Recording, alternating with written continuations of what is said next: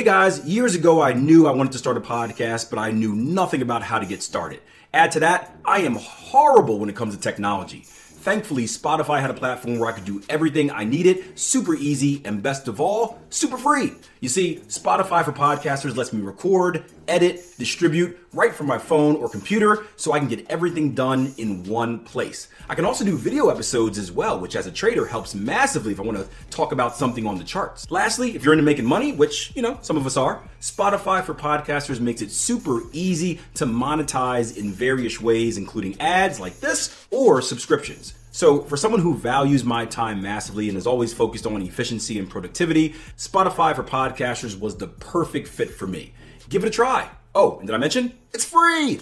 Hey guys, welcome back to the Trading Coach Podcast. Today we're talking about taxes, and this is an episode that I was never gonna do, and I really debated, still debating right now, whether I should do it or not. But I always say that the Trading Coach Podcast is for you guys, by you guys, meaning I take the comments and the questions that you guys give me and I give it back to you guys with answers and opinions and stuff like that. That way we can help the community as a whole.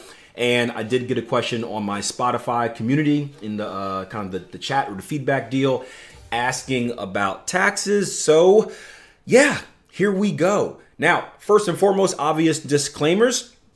I am not a CPA. I am not a tax professional. With all of your tax questions, you want to make sure you go to a professional, and you want to make sure you go to a local professional. I know people are listening to this podcast in many different countries around the world, and the rules and the loopholes are going to be different. So even state to state here in the US, there are kind of some things you can do and can't do. So make sure you speak to a local tax professional or a local CPA about that. But the question came from Terry, and he said, I would love a podcast on taxes dealing with wash trades, sheltering gains, trader status, mark-to-market elections, etc., etc. And we're not going to dive into details into all of those subjects because, again, I'm really uneasy speaking about things that I am not 100% certain about, and I want to make that fully honest and fully transparent with you guys. I know that a lot of people listen to this podcast, a lot of people take this as kind of like the word, and I just don't want to give you false information. So if I don't consider myself kind of an expert or knowledgeable in something, I tend not to talk about it. But I do want to talk about kind of the general issue of taxes, because guess what? Taxes are something you're going to have to deal with. If you make money, Uncle Sam or whoever your uncle is, wherever you live, will take money. It's also something that many traders don't consider, which can get them into a lot of trouble or meet them with a lot of surprises. I would tell you this, even in doing your back testing, we always talk about creating a strategy with edge, and like if you look at your profit factor, if your profit factor is 1 then or 1.1, then you're a profitable trader.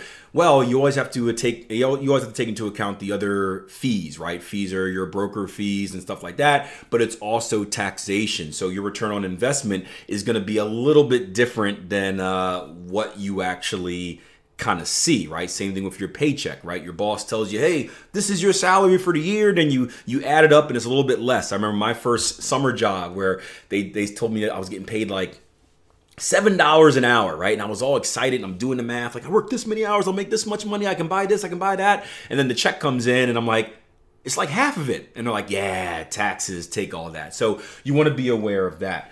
So firstly to understand, right, is that you can take advantage of taxes whether you are a profitable or non-profitable trader. I think a lot of people assume that taxes are just for the profitable trader. They are for the losing trader as well. Trust me, I dealt with this firsthand, because you can deduct your losses, right? So in general, if you're considered like kind of like an ordinary trader, you can deduct up to $3,000 a year and the rest kind of rolls over. So if you have like a $12,000 loss, you can deduct $3,000 each year for 4 years. So even if you're someone that is struggling, if you're someone that is losing, this is important because you can actually save some money with this deduction. And then once you start making money, and most traders that go on to become successful, they tend to find success really in year 2 is when it starts happening. Now you can offset some of your capital gains with the previous year's capital losses. I won't tell you guys how long I did this for, but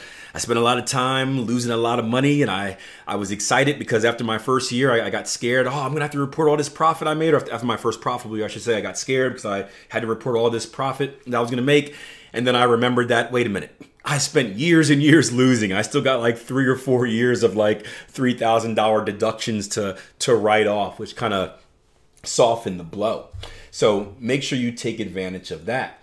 Now, that $3,000 deduction can also be a little bit different depending on your trader status. And this was one of the questions that Terry asked. And we're not really going to deal with wash sales. I don't think that's really too relevant, but wash sales is, we always say be very careful at the end of the month, especially the end of the year for weird things in the market.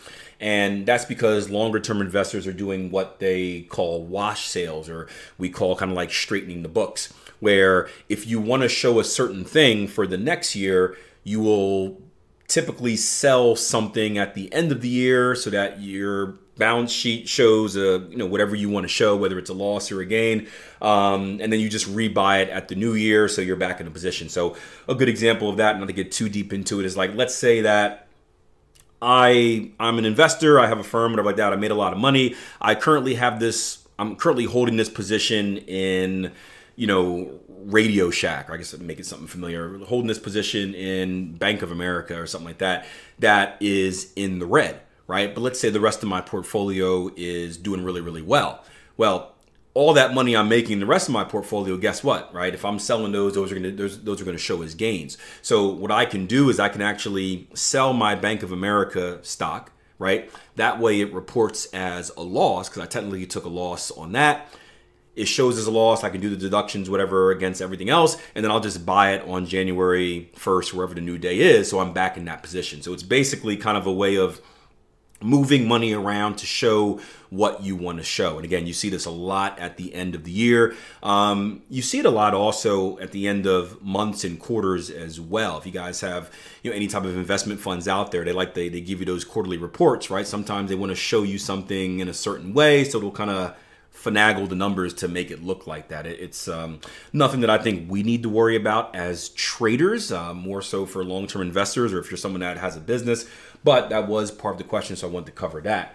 But speaking of traders, right? So going back to the $3,000 a year that you can deduct, there is a way to deduct more, and that's going to depend on your status as a trader, right? So what if you want to deduct more, right? So 3,000 is the minimum. It's deducted off, same thing as like regular capital gains, all that fun stuff. If you want to deduct more, you would have to kind of apply is not the word. You have to elect, I guess, to be called a mark-to-market trader, right? And that means that you are basically saying that, hey, I'm a high-frequency trader, so I'm not holding stuff for like a year. There's a consistent flow of activity. You're taking a certain amount of trades a year, and basically that you're not like a trading hobbyist. Like this is actually your job. You are a day trader. You do this, and again, day trader doesn't mean lower time frames, but you're buying and holding stuff on a regular basis, or buying and selling stuff, on a regular basis, not like just holding something for 4 years. And what's important to understand is that you have to do this before the year begins. So you can't be at the end of your trading year and be like, hey, I had a bunch of losses. I'm going to call myself a mark-to-market trader, whatever like that, right? It has to be done beforehand. So if I'm starting on January 1 or whatever like that, I have to tell them in advance, like, hey, I'm electing to be this, and that way they can see my full activity for the year, and I'm not just kind of finagling the books or anything like that.